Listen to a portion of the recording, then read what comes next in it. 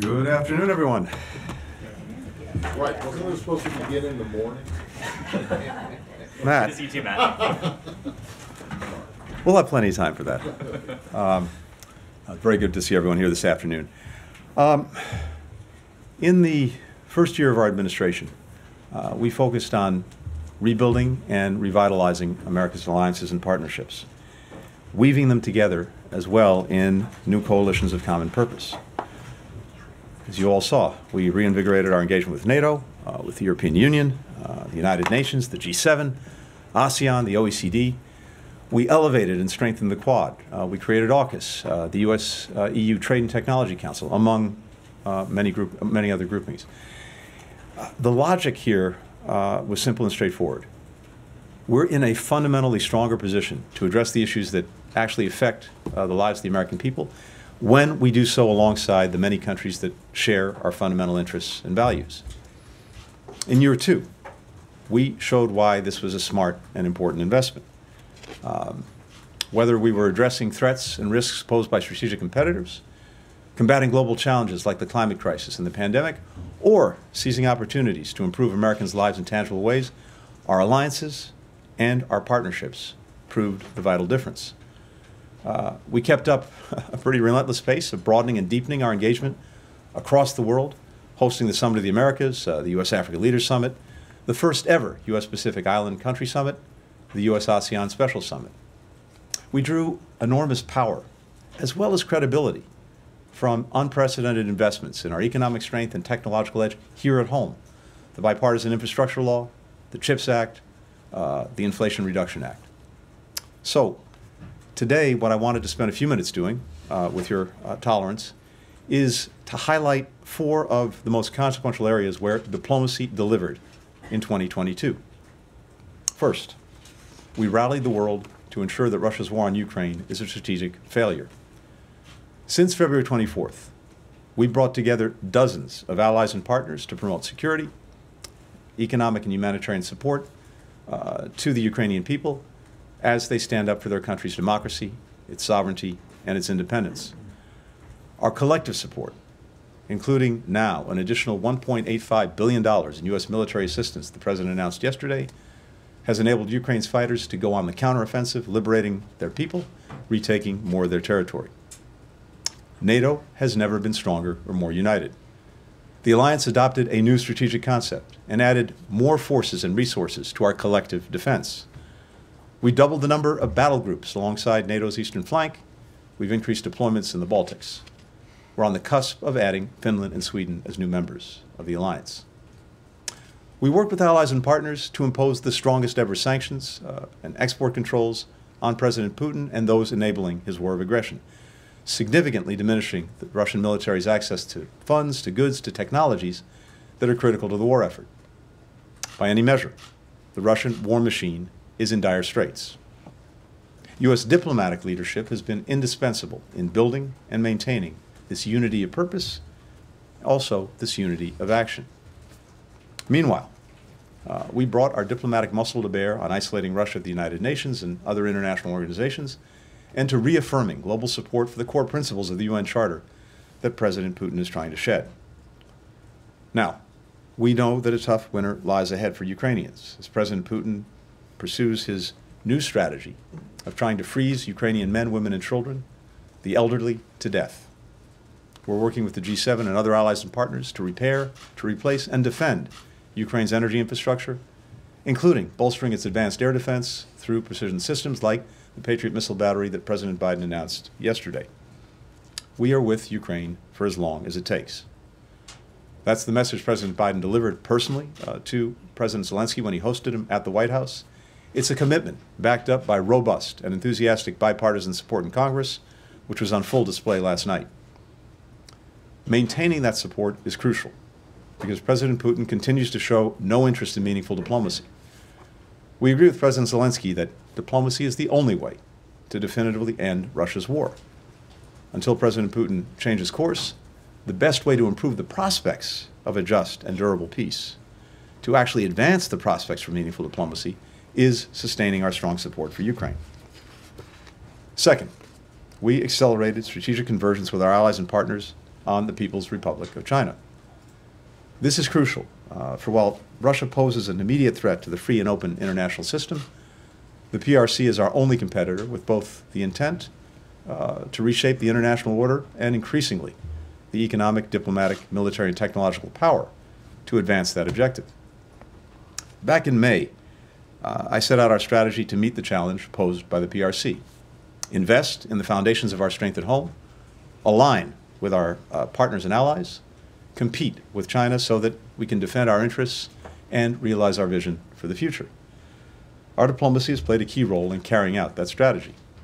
We set out an affirmative approach for a free and open Indo-Pacific that draws on the views of many of our partners inside and outside the region, and that has in turn informed their own strategies. Together with the European Union, we strengthen our complementary toolkits on key challenges posed by the PRC, from economic coercion to human rights. We've deepened our cooperation on investment screening and export controls of sensitive and emerging technologies. For the first time, NATO's strategic concept committed to address the PRC's systemic challenges to transatlantic security. We deepened the alliance's coordination with Australia, Japan, the Republic of Korea, New Zealand, and our other Pacific allies. We're united in our commitment to preserve peace and stability across the Taiwan Strait, and we continue to raise concerns and take joint action around the PRC's human rights abuses in Xinjiang and Tibet, the erosion of freedom and speech and the press in Hong Kong. Even as we competed vigorously with the PRC, we've worked carefully to prevent our competition from veering into conflict. We'll continue to manage this relationship responsibly, building on the candid and productive discussion President Biden and President Xi had in Bali, a conversation I look forward to advancing when I visit the PRC early next year. And we'll continue to pursue cooperation on issues that demand that the United States and China work together for the good of our people, but also for the good of people around the world. Third, we mobilize broad-based coalitions to deliver solutions to the shared global challenges that so many of us face, including on food security, on health, energy and climate, inclusive economic growth. Challenges that have a real impact on the lives and the livelihoods of the American people, and that we cannot solve effectively alone. We led the global response to an unprecedented global food security crisis driven by COVID, climate, and conflict, worsened significantly by President Putin's war. In 2022 alone, we contributed $11 billion in humanitarian and food security assistance.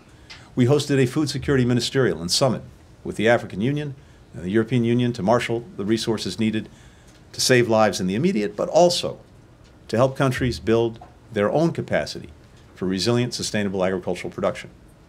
We made significant strides in ending the acute phase of the COVID-19 pandemic, providing nearly $20 billion for the global response, distributing more than 670 million doses of safe, effective vaccines to over 115 countries. We launched and led the Global Action Plan, which brought together dozens of countries to get shots in arms, to bolster health supply systems, to combat misinformation and disinformation. We also took steps to ensure that the world is better prepared to prevent, to detect, and respond to future outbreaks.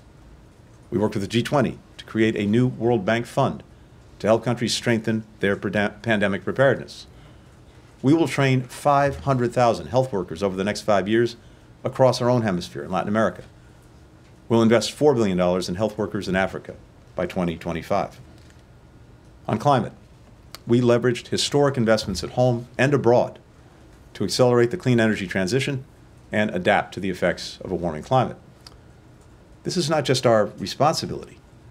We also see it as a once-in-generations opportunity to create good-paying jobs for Americans. We forged new regional partnerships to make our economies more resilient, more sustainable, more prosperous, more inclusive, including the Indo-Pacific Economic Framework for Prosperity, whose members represent 40% of global GDP, and the America's Partnership for Economic Prosperity. Together with the G7, we launched the $600 billion Partnership for Global Infrastructure and Investment, or PGII, to develop a high-standard, transparent alternative for infrastructure investment in low- and middle-income countries. Fourth, we used the power of American diplomacy to advance peace and prevent and mitigate conflict. Together with my counterparts from Israel, Morocco, Bahrain, the United Arab Emirates, and Egypt, I took part in the historic Negev Summit to advance integration and normalization in the Middle East. We brokered a historic agreement between Israel and Lebanon to resolve their long-standing maritime boundary dispute. We supported African-led talks that led to the cessation of hostilities between Ethiopia and Tigrayan forces. We helped bring about a framework agreement to put Sudan back on the path towards civilian-led democracy. We helped secure and later extend a truce in the Yemen conflict. And we brought home unjustly detained Americans from Russia, Iran, Venezuela, Burma, Afghanistan, Haiti, and other countries. We will keep working every single day to bring home Americans who are wrongfully detained around the world while taking steps to deter and prevent this abhorrent practice going forward. As we look ahead to 2023, we will continue to use all of our diplomatic tools to drive these priorities and many others, including maintaining our commitment to the people of Afghanistan, particularly those who supported the U.S. mission there over 20 years, as well as to stand up for the rights of women and girls. We will also be intensely focused on coordinating international efforts to combat the scourge of fentanyl and other synthetic drugs. Now, I focused a lot on how we've worked with allies and partners in 2022 to confront today's biggest challenges. But even as we did that, we also took major steps here in this building to ensure that the State Department is positioned and empowered to meet today's challenges and tomorrow's. We launched a new Bureau for Cyberspace and Digital Policy. We notified Congress of our intent to create a new Bureau on Global Health Security and Diplomacy. We stood up a China House to lead the development and coordination of our policy toward the PRC. We expanded our diplomatic presence in the Indo-Pacific and brought on the biggest cohort of foreign and civil service officers in over a decade. And we made significant strides toward attracting and retaining a workforce that reflects one of our nation's greatest strengths, our diversity. Before I conclude, I want to acknowledge the we behind all of the hard-earned progress that we've made. That starts with the individuals who make up the Department of State, particularly our foreign and civil service officers, our locally employed staff. They're the ones who executed on this vision, day in, day out. And not just on the issues that I highlighted today, but across every facet of our foreign policy, working together with our colleagues from across the U.S. government, working as well with our foreign partners. I could not be prouder of my teammates. I also couldn't be more humbled by the opportunity to serve alongside them. To all of them, to their families, whose love and support and sacrifice allows them to provide the service, I simply want to say thank you. I also want to thank Congress for its partnership.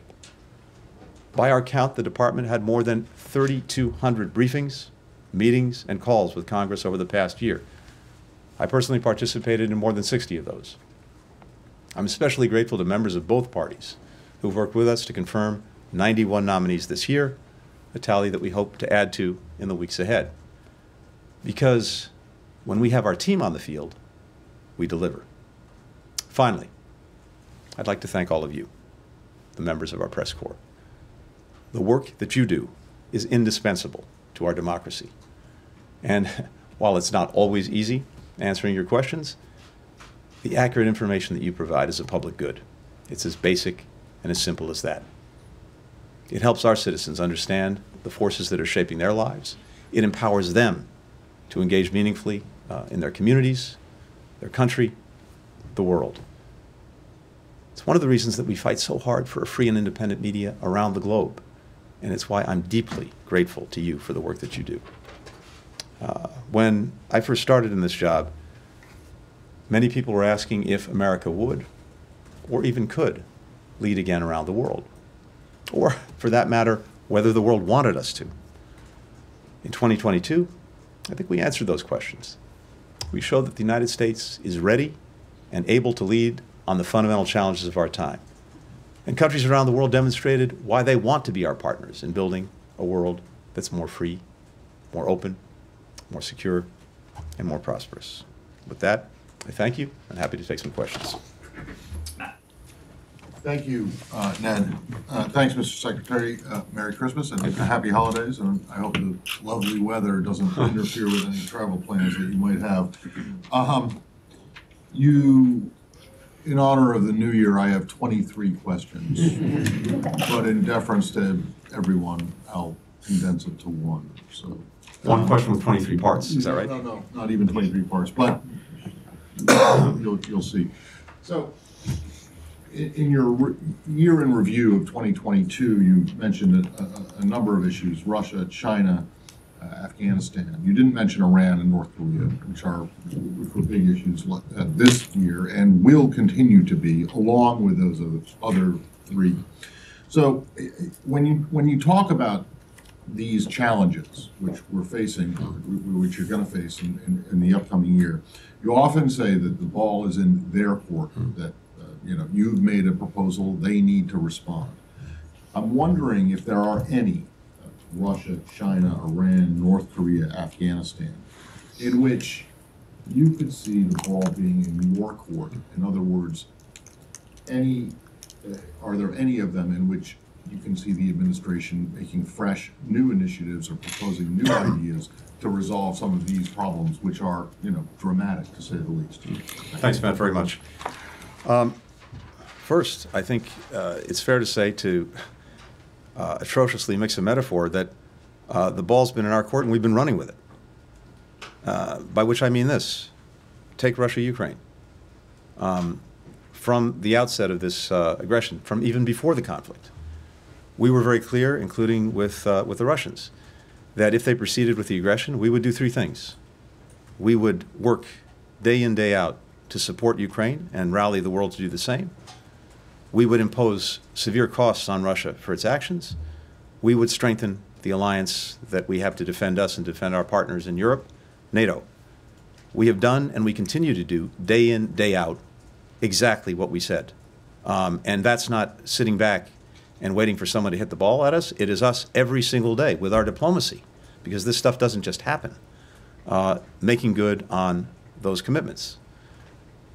When it comes to China, one of the things that we set out to do, and it's laid out in our strategy, as I said, was both to invest in ourselves, to align with our allies and partners, and then to compete vigorously where we disagree.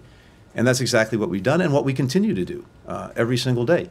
The convergence that we built, the convergence that is stronger and greater than any time that I've seen it between the United States and Europe, the United States and Asia, and increasingly countries around the world on how to approach the challenges that China poses, that's what we're working on every single day. And as I mentioned a few minutes ago, in area after area, we are more aligned than we've been.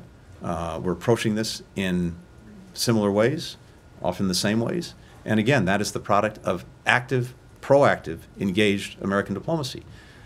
I could go down the board. The common denominator here is that in all of these areas, we have been running with the ball. But it started with something that remains to me foundational.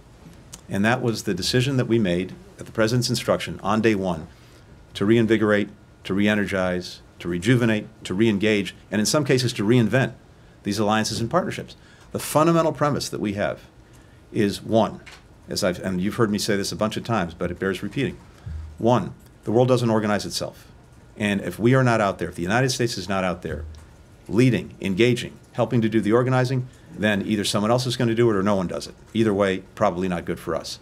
But second, and the flip side of the same coin, is that virtually all of these problems, to be effectively resolved, require other countries in on the deal, require us to coordinate, to cooperate. That's where American diplomacy has been playing a leading role. Every single one of these issues. And again, when it comes to other issues that you've mentioned, Iran, North Korea, et cetera, we've not been sitting back. We've been leaning in. But ultimately, other countries have to make decisions about what they're going to do or not do. We continue to believe, for example, on Iran's nuclear program, that the best way to deal with this challenge, to deal with this threat, is through diplomacy. We've been engaged in intense diplomacy. But if Iran is not willing or able to do what's necessary to get back into compliance, well, that's part of the equation too. Michelle. Yeah, I want to pick up on this issue of alliances because the Biden administration came under a lot of criticism, including from allies, for its handling of the withdrawal from Afghanistan. I wonder if there were lessons learned that have been useful to you in managing these alliances now and dealing with Russia and China. And then also, just briefly, what, if anything, can the U.S. do now to support the women of Afghanistan? So second part first. The decision that we just heard come from the Taliban on denying opportunities for women to go to universities, girls to go to school, I think what you've already heard is a chorus of condemnation from around the world. And not only from us, but from countries, virtually every continent, including Muslim countries, which I think is in and of itself important and powerful. What they've done is to try to sentence Afghan women and girls to a dark future without opportunity. And the bottom line is that no country is going to be able to succeed, much less thrive, if it denies half its population the opportunity to contribute. And to be clear, and we're engaged with other countries on this right now, there are going to be costs if this is not reversed, if this is not changed. I'm not going to detail them today, but we will pursue them in coordination with allies and partners. And I can tell you as well that any prospect that the Taliban seeks for improved relations with the world, with the international community, which is something that they want and we know that they need, that is not going to happen if they continue on this course. More broadly, when it comes to Afghanistan, of course, as we've said, we have to learn the lessons of Afghanistan over the 20 years of the mission there, as well as the last year. I have to say, and if you go back and look at, for example, what the NATO Secretary General said and others have said, our consultations with allies and partners on Afghanistan in the moment were sustained, they were intense, and we strongly took note of everything that we heard from allies and partners in advance of the decisions that President Biden made and that we made. So I think this notion that that we hear from some about a lack of consultation is actually not borne out by the facts and also not borne out by what many of our allies and partners have said. I'll also say this. We ended America's longest war. For the first time in 20 years, Americans will not be coming home from Afghanistan in a body bag or grievously injured. We brought more than 120,000 people out of the country. When it comes to Russia's war against Ukraine, if we were still in Afghanistan, it would have, I think, made much more complicated the support that we've been able to give and that others have been able to give Ukraine to resist and push back against the Russian aggression. We heard predictions that leaving Afghanistan would result in a tsunami of refugees from Afghanistan. That to date has not happened. We've heard that it would result in more terrorism. That to date has not happened. And on the contrary, we were able to take out one of the leading terrorists, Mr. Zawahiri. And so I think putting all of this in perspective is very important, putting it in the perspective of 20 years, putting it in the perspective of the last year, putting it in the perspective of what has happened since. That does not take away from our enduring commitment to make sure that we help those who helped us in Afghanistan. It doesn't take away from our enduring commitment to stand up for the rights of women and girls, and more broadly for the rights of people in Afghanistan. It doesn't take away from our enduring commitment to help as the leading provider of humanitarian assistance to Afghanistan. All that remains very much on our plates as we go forward. Kylie. Thank you. Thanks for doing this, Secretary. I wanted to point to something that you said earlier this month on Ukraine. You said the Biden administration is working to make sure that Ukraine has what it needs to take back its territory that's been seized since February 24th. I'm wondering if you had a sense in the private discussions with President Zelensky yesterday, if that's something that Ukraine could agree to as an end state, because it does seem at odds with what Zelensky stated as what a just peace would look like. And then we just heard from the NSC's John Kirby that Biden's team is going to work with President Zelensky's team on looking at that peace proposal that they put forth. I'm wondering what the goal of that review is. Do you want to put forth a renewed peace plan that has the backing of the U.S. alongside Ukraine? Good. Thanks, Holly, very much. First, what's clear from all of our conversations with Ukraine, including the conversations just yesterday between President Biden and President Zelensky, is that we have the same objectives, the same goals. A free, an independent, a prosperous, a democratic Ukraine. One that demonstrates that the principles of the United Nations Charter are being upheld, including on territorial integrity and sovereignty and independence. And that's something the President reiterated yesterday. We've also been very clear that fundamentally these decisions are for Ukrainians to make. They have to decide where they're going, how they're trying to get there, when they're trying to get there, of course, with our very, very strong support. So fundamentally, they're the ones who are going to be making these decisions.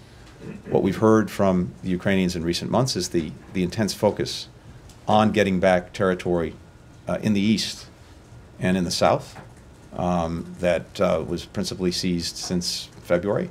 That's where their focus has been. But that doesn't prejudge in any way where this goes, where it settles. Again, these are decisions for them to make. What we want, and what many other countries around the world want, is a peace ultimately that, as we've said, is just and durable. And by just, one that doesn't simply ratify another country seizing by force the territory of another. Durable in the sense that we want to make sure that it holds, and that we're not simply putting Ukraine in a position where Russia is going to repeat what it did a month, 6 months, a year later. All of those elements are very important in what we factor in. When it comes to the peace proposal, I think here's what's important. President Zelensky has made repeatedly clear that this is going to end when it ends, through diplomacy, through a negotiation.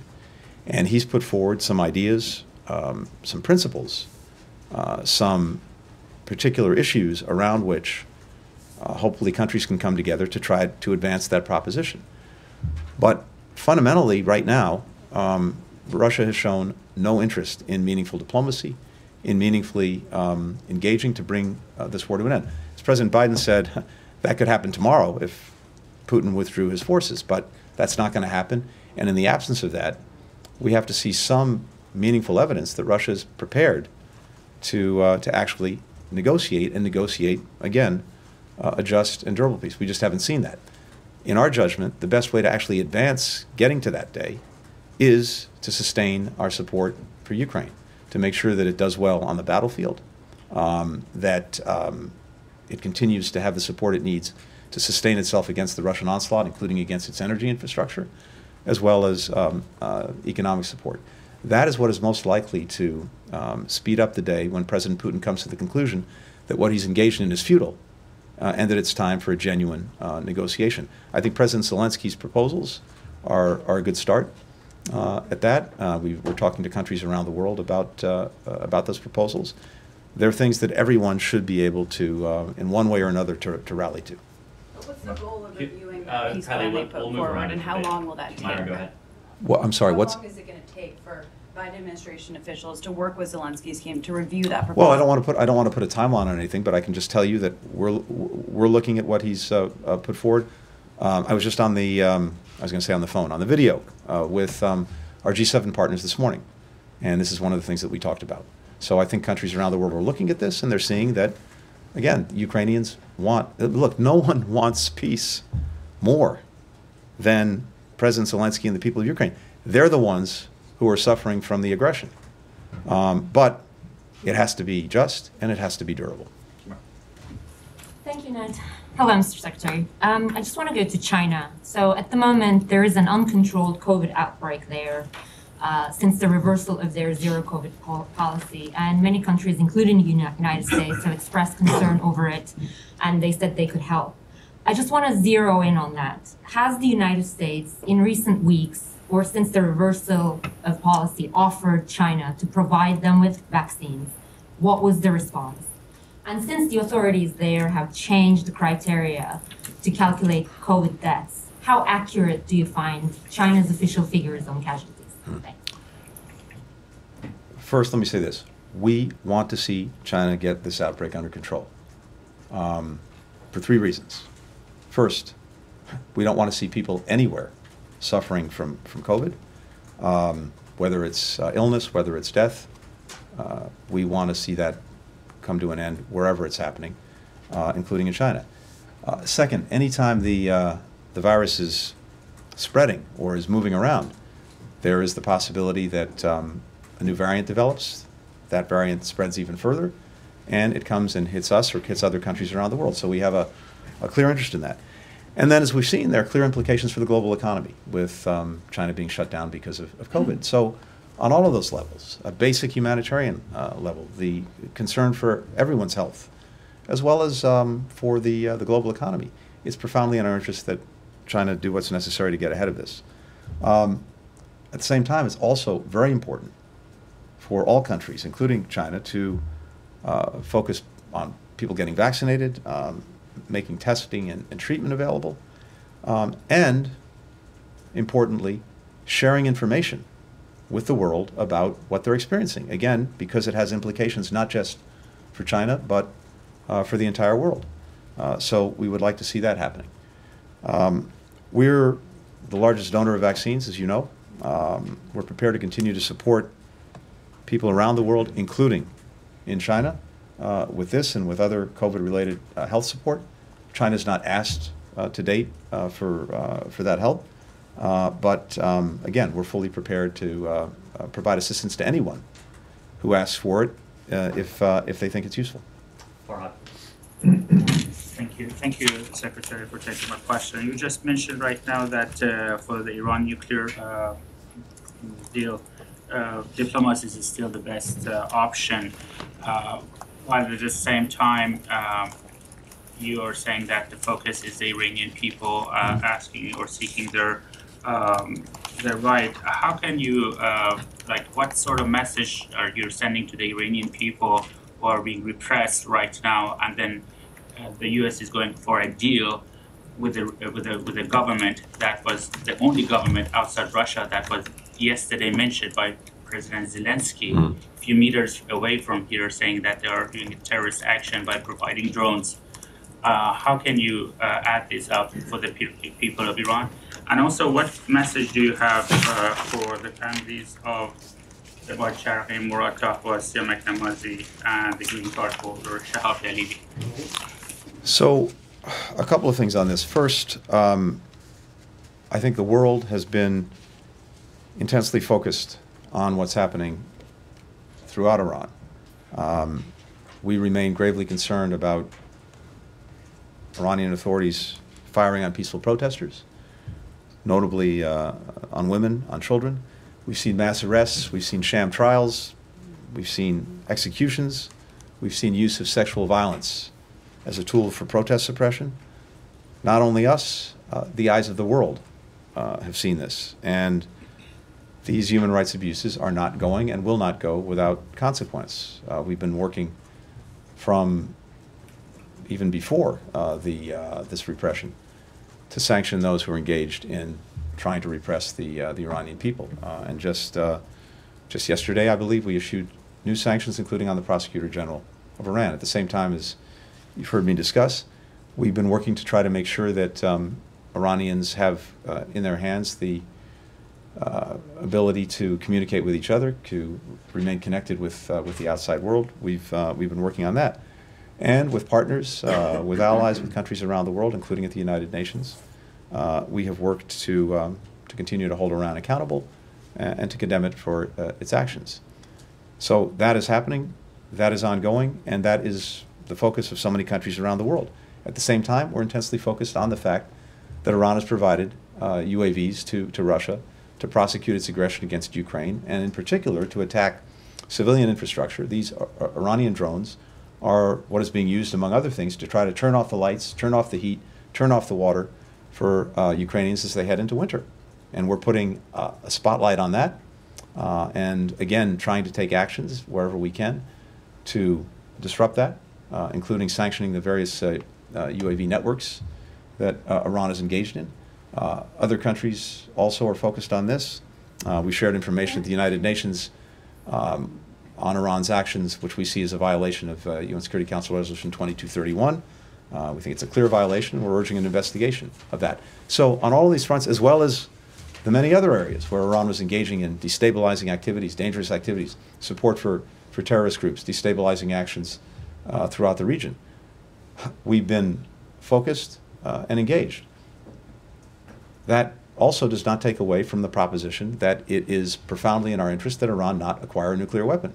And President Biden is committed to ensuring that Iran not acquire a nuclear weapon. We've continued to believe that the most effective way, the most durable way to do that was through diplomacy. And when the JCPOA, the Iran nuclear deal, was actually enforced, it did exactly what it was designed to do. It put Iran's nuclear program in a box. It was verified not only by international inspectors, it was verified by our own people, Iran's compliance with that, including by the previous administration. And in our judgment, it was a grievous mistake to pull out of that agreement and to let Iran's nuclear program out of the box. But that's the reality that we inherited and that we've had to deal with. So on the diplomacy, again, as I said, we think that's the best solution. But despite the efforts that we've made, even as we've been pushing back against Iran's other egregious actions, despite the efforts that we've made and our partners in Europe have made, Iran has not been willing or able to do what's necessary to come back into compliance with the agreement. So we will continue to look and act on ways to make sure that one way or another, Iran does not acquire a nuclear weapon. And the families? Sure. Could I ask you about the Middle East, or elsewhere in the Middle East? There's a formation of the government in Israel. So that Benjamin Netanyahu is going to become prime minister again. You yourself gave a speech to J Street where you mentioned concerns about some potential actions, such as annexation, such as settlements. You mentioned that you're going to deal with policies, not with personalities. Nonetheless, some of the personalities in the government have called for measures like this. How is the United States going to deal with that? Is there going to be are you going to deal with these specific players in the government who may have backgrounds that are problematic? And in terms of the Arab world, the Abraham Accords, you mentioned the Negev Summit. To what extent can you leverage that to perhaps to send a message to the Israeli government? So first, I want to extend congratulations to Prime Minister Netanyahu on announcing the formation of a new government. The Knesset still has to approve it, as you know, before it can be formally sworn in. But we look forward to working with Israel to advance both the interests and the values that have long been at the heart of our relationship, and also to promoting a broader approach to try to bring equal measures of security, of opportunity, of prosperity, of dignity to Israelis and Palestinians alike. There's been no secret about our approach. And again, I reiterated that in the remarks I made to J Street just a few weeks ago. And as you noted, what I said then, what I'd repeat now, is that going forward, just as in the past, previous administrations on the Israeli side, on the American side, but previous American administrations have done, we will engage with and judge our partners in Israel on the basis of the policies they pursue, not the personalities that happen to form the government. I think we've demonstrated over successive Israeli governments and over successive American administrations, precisely because we have a rock-solid partnership and one that is committed to Israel's security, that we can have very candid conversations when we disagree. That's not going to change either. Follow up. Courtney, go ahead. Thank you. Mr. Secretary, happy holidays. Thank you. The administration has maintained its position on diplomacy with North Korea over its missile program, even as Pyongyang's provocations have increased in both frequency and severity. And now the White House has confirmed North Korea's transfer of weapons to the Wagner Group. I'm just wondering, what does running with the ball look like in 2023? What is the outlook for the new year? Are you seeing it as being time to change course? And when you talk about alliances, are the U.S., Republic of Korea, and Japan agreed on how to proceed? We're in not only close communication and coordination, I think we're in very tight synchronization with the Republic of Korea and with Japan on the approach to North Korea. In fact, I think that alignment's not been stronger in recent years. So we're working together every single day. And when it comes to running with the ball, this is not only a question of condemning what North Korea has done and continues to do, the grievous violations of UN Security Council resolutions, the provocative actions, the threat to peace and security. Not only sanctioning these acts, as we continue to do, and bringing them to the United Nations, we continue to take actions to shore up our own defensive and deterrent capabilities and capacities, including working ever more closely with Japan, with Korea, on exercises, on preparedness, making sure that we and they have the systems in place to deter and ultimately defend against any North Korean aggression. All of that is ongoing. And I'd also note that the sanctions that we have put in place and that we're working to strongly enforce have put some constraints on North Korea's ability to continue to advance its missile and nuclear programs. Nonetheless, they are. I'm not going to predict or preview where this is going in 2023, except to say that quite literally every single day we are working with our allies and partners to make sure that not only are we putting pressure on North Korea to end these practices, but we're making sure that we're putting in place what is needed to deter aggression directly against any of our partners as well as against us, and if necessary, defend against it. Let me just add that China has an important role to play in this. It has the strongest, deepest relationship of any country in the world with North Korea. I think it's in China's interest not to see these kind of provocative actions continue. And we have conversations with China. This is something that President Xi and President Biden talked about. I expect I'll continue that conversation when I get to China early next year about what we hope that China will do to try to convince North Korea to move in another direction. We've said very clearly, and it remains the case, that we're open to diplomacy without any preconditions. We remain committed to seeing the denuclearization of the Korean Peninsula. To date, North Korea is not engaged on that basis, but that remains a possibility, and I think China can play a role in helping to move things in that direction. Take one final question, Missy. Thanks, Mr. Secretary. The Biden administration has promised to put human rights at the center of its foreign policy. And I understand, I've heard from you and from other senior members of the Biden administration that human rights is always part of the conversation, but is obviously not the only concern when the United States deals with its partners and any country. Looking back at the last 2 years, how well do you think the administration has done in getting the mix right and effectively using American leverage and influence to actually get results when it comes to human rights? And if there are any specific examples of where you think the United States has done well or not so well, that would be helpful. Sure. As you said very rightly, first, it's something that President Biden felt very strongly about putting back at the center of our foreign policy.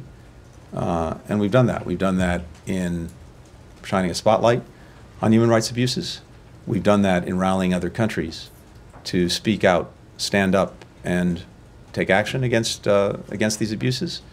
We've done that in the actions that we've taken ourselves. At the same time, again, as you rightly said, it's at the heart of our foreign policy. It's not the totality of our foreign policy. It's one of the critical elements that we look at and try to advance. But in every instance, we have to balance a multiplicity of interests. And at the same time, we have to make judgments about what is ultimately the most effective way to try and advance our commitment to human rights. And most of this, as with a lot of the things we do, are not like flipping a light switch. A lot of this is turning an aircraft carrier. And it takes time and it takes relentless effort. I mentioned earlier that we have greater convergence than I've seen in my experience with our closest allies and partners in Europe as well as in Asia on China. I think you see that playing out, for example, when it comes to human rights abuses that are being committed by China, whether it's in Xinjiang, Tibet, other places, including, for example, in growing convergence on export controls, not only going to the most sensitive technologies that might help China advance its military capacity, but also technology that could be used for the surveillance of people and other tools of repression against the rights of minorities and others in China. Same thing in a number of other countries. Similarly, we've taken steps and others have taken steps with us to try to help ensure that products that are made with forced labor in countries don't come into to our own country or to other countries. There are lots of places where we've seen human rights abuses committed in the context of larger conflicts. One way to make sure that we're actually getting at the upholding of human rights and the end of abuse is to try to resolve those conflicts. Yemen is an example of a place where we've invested tremendously in support of diplomacy to try to end the conflict. And for all of the fragility, we had a ceasefire that was extended. And even though it's now not been formally extended another time, in practice it's holding. That's allowed humanitarian assistance to get to people. It's also seen, I think, a reduction in abuses committed against civilians. Similarly, in Ethiopia, where we've labored in close partnership with African countries, including the African Union, but also including countries like Kenya, the practical effect of getting a cessation of hostilities, of getting the guns quiet, of getting humanitarian assistance into Tigray has also been to reduce, if not eliminate, the human rights abuses that were being committed as the conflict was raging. And we're focused now on making sure that we can get independent human rights monitors into Tigray to verify that there are no ongoing atrocities, even as we're looking for accountability for what's already taken place. In Ukraine, where we see human rights abuses being committed on an almost daily basis by Russian forces, we've put a bright spotlight on that. Not only have we put a spotlight on it, we've been working overtime to help collect the evidence and gather the information of these abuses. We're engaged across the international community, whether it's with the UN, whether it's with the International Criminal Court, whether it's looking at other mechanisms to make sure that not only is that information and evidence gathered, but that at the end of the day there will be accountability for these human rights abuses. And that's one way, as we put a spotlight on it, to deter it. So I think there are many other places where, in one way or another, the combination of putting a spotlight on something, taking concrete action, getting others to do the same, is making a difference. But the reality, of course, is that we continue to see abusive practices in many places. We will remain relentless in trying to stop it, to put a spotlight on it. And there's no one-size-fits-all approach. We're looking at each case, each instance, each place on its own terms, trying to make judgments each time about how we can actually be most effective in bringing these abuses to an end. Thank you. Thank you, everyone. Thank you. I really hope everyone gets a break, has time with family, with friends, and that we see you fully energized in 2023. Look forward to seeing you then. Thanks.